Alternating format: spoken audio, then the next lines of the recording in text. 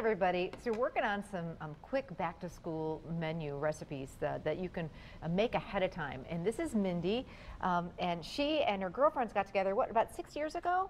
About 4 years ago, we started the meal exchange. Yeah, it's such a great idea, and they get together once a month. They put all together, you know, hanging out together, a bunch of meals for their freezer. They leave there with their coolers and dinner for, you know, 6 nights for the month. Which is great. You know, it's so great. Saves money, healthy, new, different recipes, and you know, you kind of get her all done at one time, which is a really great idea. Saves money and trips to the grocery store. I love that. So this is our Philly cheesesteak sloppy joes. We took ground beef, added mushrooms, peppers, onions, a little bit of steak sauce and beef stock.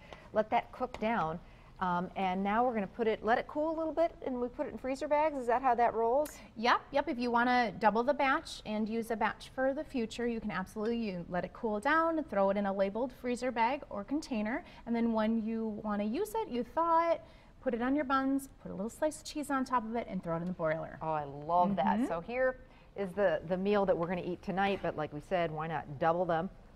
And you know, you've got another freezer meal down the road. A little bit of provolone cheese on top in the broiler to toast it up. Absolutely. Oh, so yummy. Yes, okay, so we're going to work on another recipe here. Tell me about this one. All right, so this is our bacon wrapped barbecue chicken for the Crockpot with apples. So what we need to do is, if you want to get chopping the apples up, we're going to mix everything in the bowl. Okay. It's 2 small apples, a small onion. Do you need to peel them or anything, or just throw? If you want to peel them bad boys up and chop them up. Okay, you bet. So you like them in little chunks? Is that how you like them? Smaller chunks. Okay, you bet. And I'll wrap the chicken for you while you're doing that. And then what we're going to do is we're going to place it in a freezer bag. So both of these recipes are actually found in our cookbook, which is just out, and people who want more about it, how can they get it? Well, actually, if they can purchase it through our website, and our cookbook is now at Blossoms in Denmark. Okay, very cool.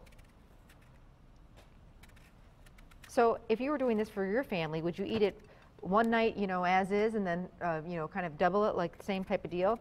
So, you know, while you're assembling it, assemble one in the slow cooker like we have? You bet. Okay. You bet. So on those busy mornings, you just pull it out of the slow cooker or the freezer, dump it right in? The girls laugh at me because I am the slow cooker queen of me our too. group. I love you. Laugh all you want. Yep. Or my slow cooker. Me too. I love it. And we actually just got asked to come up with a freezer meal co-op for just the Crockpot. So we're going to be working on that next. I think that's a great idea. I really do. I don't know what I'd do without mine. And you know, 5 minutes earlier, if you can get up in the morning, throw dinner in there. You come home after a really long day, dinner's done, the house smells amazing, and just really yummy. Absolutely. I love the idea of some apple in here too, just to kind of sweeten it up a little bit. So what I'm going to do is I'm going to place the chicken wrapped already in the bacon in a freezer bag. Or you stick it right in your crock pot. Or you can put it right in your crock pot, but or both, you know, one for the freezer and one for the crock pot now, okay? And another thing I love to do is using the crock pot liners too. You can put everything in your crock pot liner and then in a freezer bag, and then all you have to do is go right from the freezer to the crock pot. And you just have to adjust your cooking time. Great idea. Yeah, those slow cooker liners are wonderful. Less dishes to wash.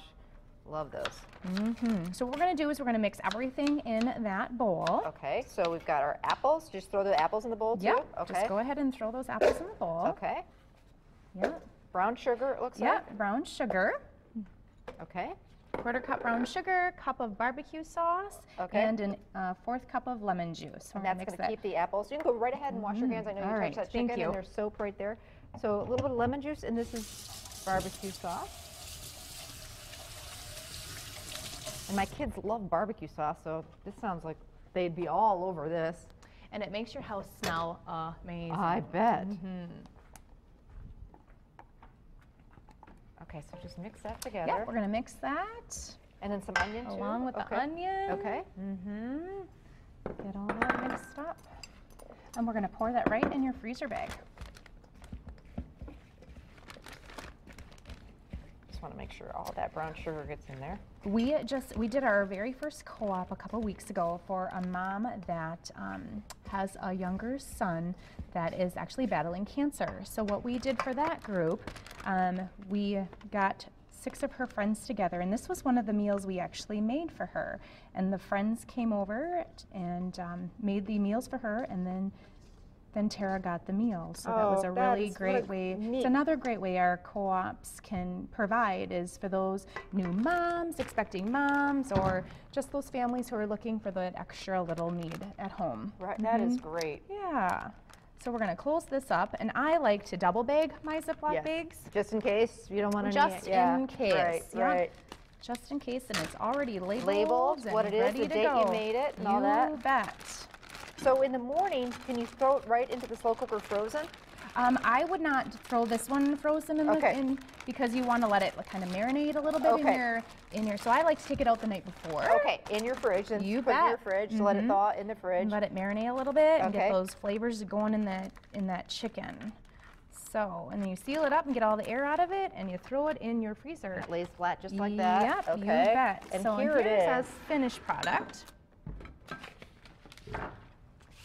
And what would you normally serve this with if you were going to serve a side dish with it? Oh, in our cookbook we have some Asian green beans. Ooh. We have a mashed potato recipe, twice baked potatoes. Ooh, that sounds good. We have a lot of different sides in our cookbook. Ooh, yum. Okay. Are you ready? Yes. All right. Wow. Smells awesome. And a great sauce. And another thing, Amy, that I absolutely love about our meal co-ops is that my kids and my family are trying different things that I would probably normally never cook. And I think that's really cool. And you know, as if you have kids, especially the first few weeks when they're starting school, as we found out in our house last night, they walk in so hungry, so tired, that they're pretty much, that's a great time to get them to try something new because they're so hungry anyway. Yes. And if you start bringing some of these different new things to the table, I think you'll be surprised. When they're hungry and the house smells good, they tend to eat it. Absolutely. Thank you so much for sharing. Thank you for having really us appreciate today. it. We'd love to have you back anytime. And for the recipes, you can get them on our website. We'll be back. Stay with us.